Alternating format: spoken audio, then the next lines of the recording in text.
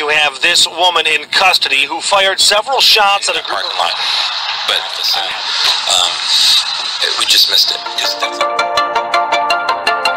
Caught on camera walking into a Valero gas station near Fort Lauderdale. Once they are inside, pistol whip demanding cash from the... A beef between the Crips and Bloods. Gunfire just steps away from two innocent young children. Gas when 2 to 3 cars approached him. One person got out of one of the vehicles. They had to get back into his vehicle, and a gentleman from one of those vehicles in the street Wednesday afternoon, followed by the sound of gunfire. Of young men are standing outside the neighborhood bodega. Suddenly, one of them opens fire, and it's pandemonium. Fire.